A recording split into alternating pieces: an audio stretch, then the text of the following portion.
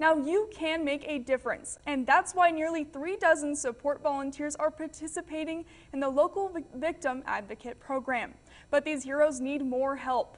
Victim advocates play a critical role in helping survivors begin to heal in the aftermath of crime or other traumatic events. Studies have shown the sooner a person who experiences trauma gets support, the sooner they begin to heal, and the more complete their healing becomes.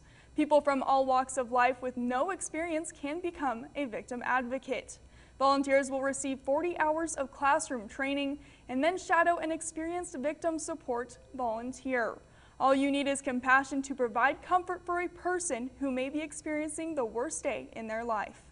What happens after they take the offender away? What happens then? And I was able to talk her through what she could expect the next day, when the bond hearing happens, the protection orders, what sort of resources were available to her, that sort of thing, and that was really satisfying and fulfilling. To have a victim advocate available to respond out on scene with law enforcement and provide a hand to hold or provide you a tissue, or all the way through the other end of the spectrum, which is maybe put somebody in a hotel or get them a bus ticket, that kind of thing. That's important to that person, no matter what else is going on in the world.